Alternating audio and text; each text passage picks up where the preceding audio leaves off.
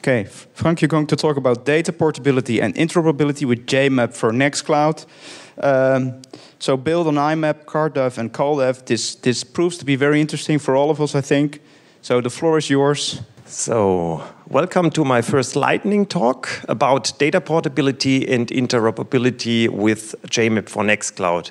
As said, my name is Frank Dengler, and I'm working for Audriga, which is a company specialized in data migration from any to any platform and for several data types like email, contacts, calendar, and files.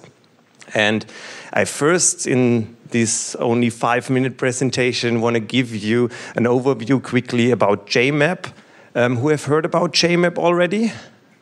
Okay, a few here. Okay, so then I will quickly talk about the Open Export project, which was funded by the DAPSI initiative of the European Union here, where we did some work for JMAP here and also developed a JMAP app for Nextcloud, which of course is the last thing I want to quickly go into here. So JMAP stands for JSON Meta Application Protocol, and it provides standardized data formats and REST APIs for several things like email, contacts, calendars, tasks, and many more here. And it's described in an RFC here. So it builds on experience with well-known protocols like IMAP, CardDev, and CallDev. But it also uses novel JSON data formats like JS Calendar and JS Contacts, which is the successor here of iCalendar and vCard. So the goal of it is to improve the performance, interoperability, and data portability by providing a unified API here for mail and groupware data. It has been adopted by many, various projects here like Cyrus, Fastmail, HCL Notes, and it's also considered currently for Thunderbird and Apple Mail. And details can be found here under jmap.io if you're interested in getting more information here.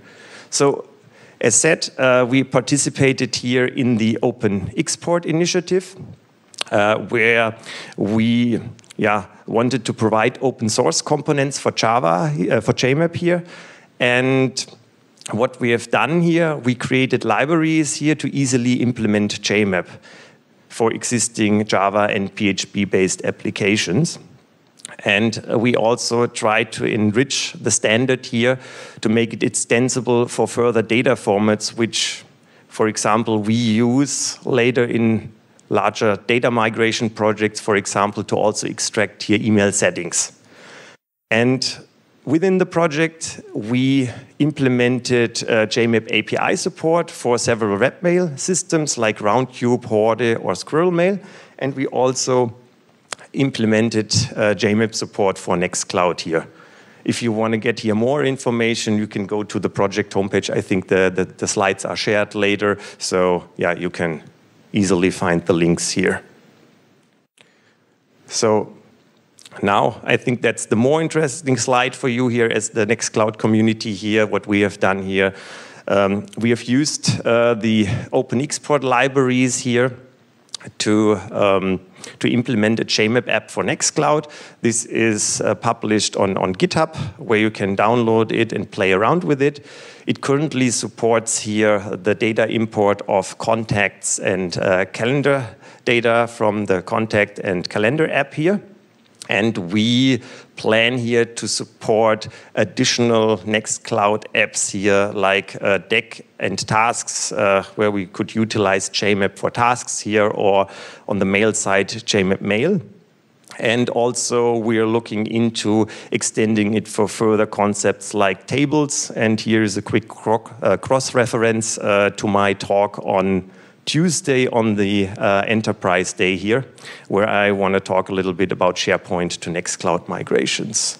So I hope I stay in time here for the 5 minutes, and if there are questions or something coming up, we could have a conversation later or now.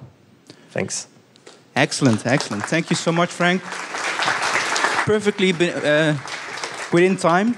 Yes, you're going to speak also at the Nextcloud Enterprise Day about indeed the migration scenario. So thank you so much for informing us and telling us about what you're doing.